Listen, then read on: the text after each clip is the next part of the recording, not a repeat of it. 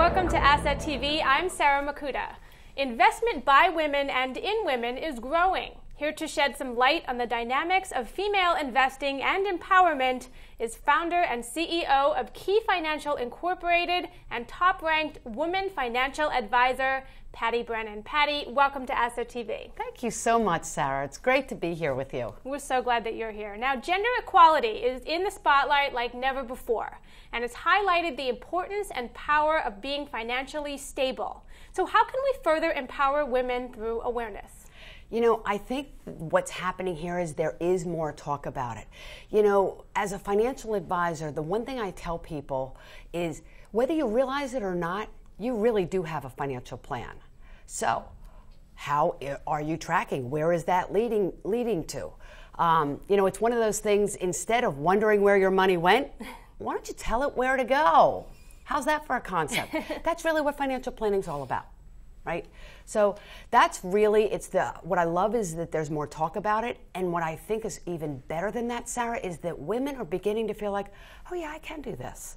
Or I can work with someone who will explain it to me in a way that I understand. And then I can do the things that are necessary to make me feel financially secure. So when you encounter a female client who is more conservative, do you encourage her to be more risky? What do you do to get them to diversify their... You know, now that we understand how the brain works, it's to appeal to that analytical side. Okay. People, and I would say everybody, but especially women, just want to be educated. They wanted to be treated with respect and not talked down to. And, you know, if you just take a few extra minutes to explain, this is what we're recommending, and here's why. I often tell people, you know, one of the most important things that I do as a financial planner is to save people from themselves. Isn't that wild? Because you know, especially, you know, men tend to be impulsive, so we got to kind of tamp that down. And women, you know, tend to be almost too conservative. And I understand that there's risk. There's risk in markets and things of that nature. But if it's explained in a way that's understandable, that it's actually a function of time, not up and down, but how long you're going to have that money invested, for example, then if you understand that when it happens, you're not going to be surprised. In fact, I tell people we expect a bear market every year. You know, I'm going into this year and saying, you know what, let's just plan on there's going to be a bear market. What would be the impact on your situation this year, next year, and for years to come? Okay. How much of an impact would it have? And again, not winging it, we run the numbers. Right. Do a stress test, do an analysis. Speaking of the current market, how are your clients reacting to the volatility and just recent trends that have happened in the marketplace? It's interesting. You know, it depends on how long they've been a client. Okay. If they've been a client for a long time, it's a ho-hum. Okay, been here, done that, I know what Patty's going to say. Okay. Newer clients, again, it's part of that education. It's more explaining what's happening, why we believe it's happening, and more importantly, what we're going to do about it. Okay. Sometimes the best thing to do is nothing, right? And although it's often really hard to do. Well, it's emotional, right? People react to things and they either panic or it's all kind of intertwined into psychology, which is really what you've focused on. That's very interesting that men and women's brains function. I mean, we know they all function differently. Absolutely. Oh my goodness, do they ever? Yeah.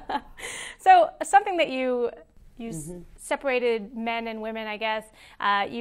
People who are the caretaker perspective, they take that kind of perspective versus the number crunchers. Right. Explain, I love those two terms. Yeah. Explain those two terms, and are they terms that are extremes that you try to find a middle ground when you encounter either one of those personalities? It's a really good question. You know, I don't know if you know this, but that caretaker kind of comes back from my previous profession. I used to be an intensive care nurse. Oh, okay. So great. I know I'm throwing you a curveball there. Right. But you know, it really has been very helpful because I've learned how to really listen 100%, to allow each person kind of empty their heart with whatever it is that's important to them and what they worry about. At the same time, you got to have some substance. Again, my pet peeve is people or advisors who just wing it. Oh, you're going to be fine, you're going to be fine. Well, how do you know? What evidence do we have of that? A real financial plan is really empowering, because to me, like, progress is one of the most incredibly, wonderfully reinforcing mechanisms. Because if you have a plan and you say, okay, Sarah, we're going to do A, B, and C, and then we're just going to monitor how it's progressing. And it's going to do either this or it's going to do that. First of all, the sooner you realize that you're off track to those important things those things that are important to you, the easier it is to fix it, right? But it's really fun when you see, wow, hey, this is really working. Hey, you know what? This monthly savings, this automatic savings that we set up, it's actually working to the things that we talked about. So, again, to answer your question, that understanding those fears, kind of get them out on the table, really listen 100%, and then figure out strategies. You gotta have the substance. What is the savings rate? What access do you have, to 401ks, retirement plans? How much tax are you paying? When are you going to retire? These are things that you can control, right? What do you want to leave to your family and the people that you love? How do you want that? What do you want that to look like? And it's also kind of an accountability system. It's like, okay, you've shared with me these things that are really important to you. Let's just check in with each other to make sure you're still tracking well for that. I find too, when you have to put something on paper, it forces you to sober up and really understand where you stand and where you want to go, and it makes it so much easier real. to stick to the plan, right? It makes it real, exactly. Yeah. I find, we all talk about, setting goals, and it's sort of like, here we go again, we got to set goals. Everybody says you got to set. Yeah. What is it about that process, Sarah? Why do we all say the same thing?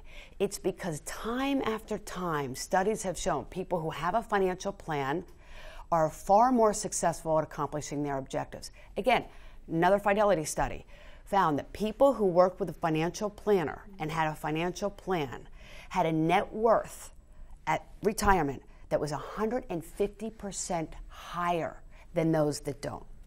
Okay. So take your net worth and almost double it. Okay. How's that feel? Pretty good, huh? Yeah, definitely. So it's the process of just checking in, having those objectives. And I also think that when you kind of make it and take all these things, these feelings, those goals, those wishes, that bucket list, put it into an action plan and see how you're tracking, it kind of releases this invisible energy. Oh, absolutely. All of a sudden, and I've seen it for 30 years, all of a sudden people say, you know what? We really do want to get that house at the shore, or we really do want to do this. So instead of doing A, B, or C, that money is going to go in towards a down payment there. And they see that growing, and all of a sudden, they don't miss the A, B, and C because they're saving for something that's really more important to them. Absolutely. And to have a plan, being educated, I know April was Financial Literacy Month, to help women, to educate them, to understand and to have a plan is empowering. It all comes full circle. It kind of gives you that sense of security. I guess the best example I can give you is, and this is a true story. So I have 4 kids, right? And education's really important to my husband and I. We wanted to provide for their college education. So every time when I got pregnant with Michael, I did a little calculation, and I found that if we saved $387 a month from the day I got pregnant and did that all the way through those years, that we would have enough money to send him to a private college if we wanted to. Okay.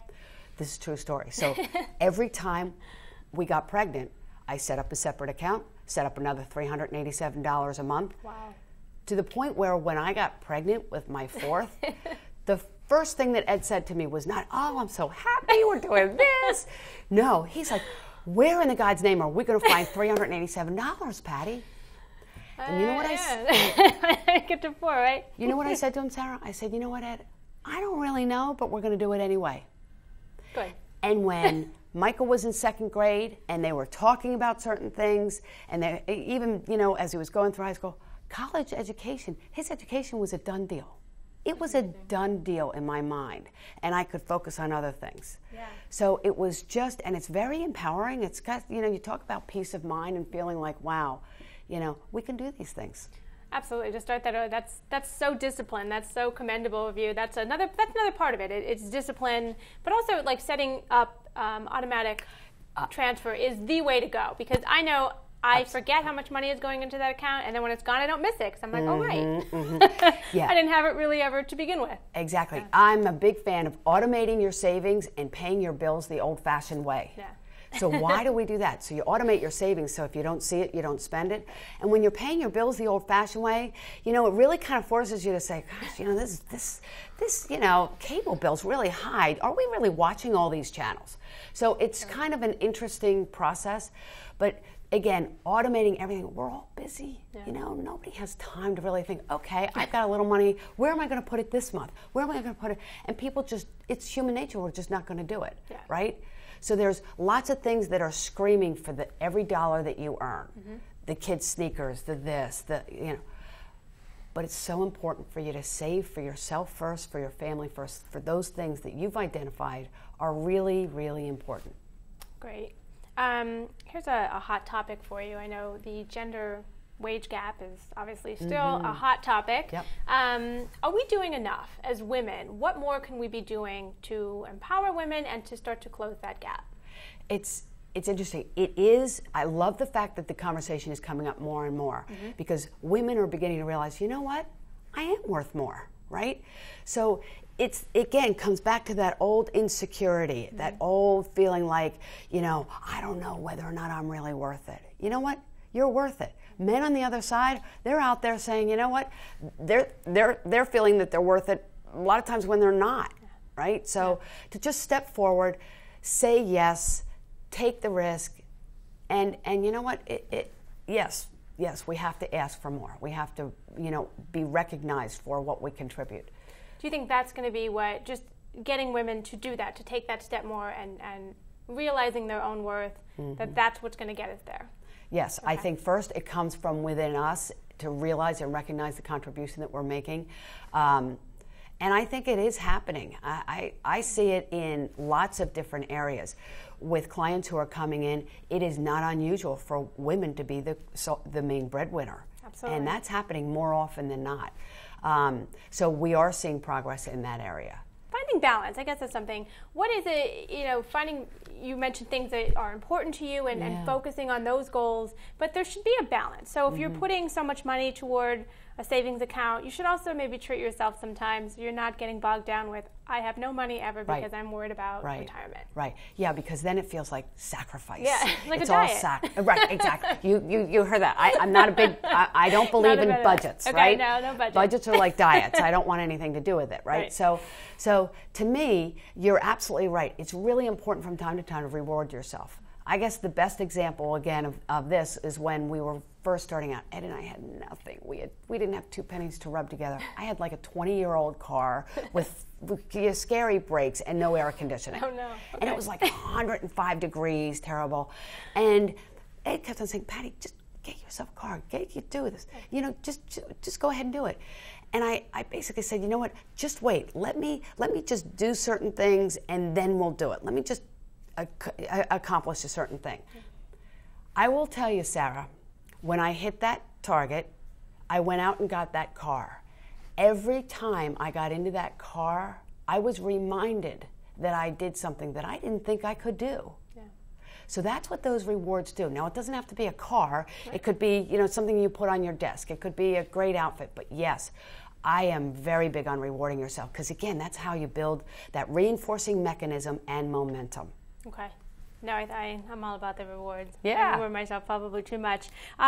So we think that women are more risk aware and less deluded about their financial competence. Is that a fair statement? I think we already kind of touched on that, that women are more conservative in what they're in what they're willing to take risks with.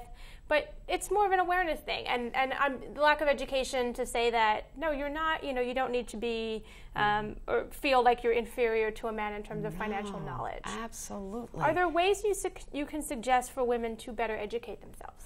I absolutely believe that the education aspect is the most important thing. And there's wonderful sites, there's wonderful studies, there's wonderful little tools on the web that'll introduce women to investing, diversification, asset allocation, et cetera, because they're big words and they can be often confusing. Like diversification is not the same thing as the asset allocation. They are very different. So how does that work? And if that doesn't help, you know, some people are better going to classes. So you go to college classes or adult education and you learn about these things. And the key is to learn from people who are going to explain it in ways that you can understand. They're going to, you know, make it so that you can really understand it and act on whatever it is that you need to do with confidence. Definitely. And the importance of kind of when they do finally get to the point where they need a financial advisor, what are some questions they should be asking to find that they're a good fit? I think it's always good to, I know women, not to plug women on this show, but women as financial advisors are a little bit easier to sit down and talk to, at least from my perspective. How do anybody, men or women, gauge if they're the right fit for that financial advisor? It's a great question. I think first of all, you want to make sure the chemistry is there. How much does that person actually listen to you versus talking over you versus talking at you? You know what that's all about. So that's an important skill, and it's important to be heard.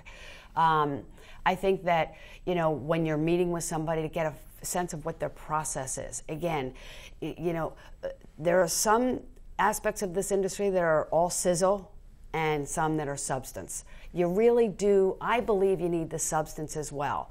What's the process? How do you monitor things? How do you communicate with us, etc.? That's really important. I also think it's important to make sure that there aren't any biases. You know, you don't want to necessarily go to someone where, you know, everything's a hammer. You know, all they have is a hammer and everything looks like a nail, right? So you want to make sure that they've got a holistic approach and that there aren't any biases. I think that's important. Working with a fiduciary, that F word that people are now talking about. And that's a big word. So what is a fiduciary? A fiduciary's obligation is to make sure that whatever we do is in your best interest. No conflicts of interest exist, that everything is transparent, you understand it. You know, people have to get paid, right? So how is that person going to be paid? How are they communicating it to you? Okay. Is it kind of wishy-washy, or are they putting it here and saying, this is how I'm going to get paid and this is how it's going to work? Okay. Right? So, you know, I think that, you know, most human beings understand that professions have to earn, you know, an income as well. Right. I think if we're not, then we're not going to be there for you when you really need us. So we have to have a good business model and a sustainable business model over a long period of time. I think maybe another good question is to find out about their depth. You know, while I may be the face of Key Financial, I'm really just the face, Sarah. Honest to goodness. I have a team of 21 people who just take care of my clients.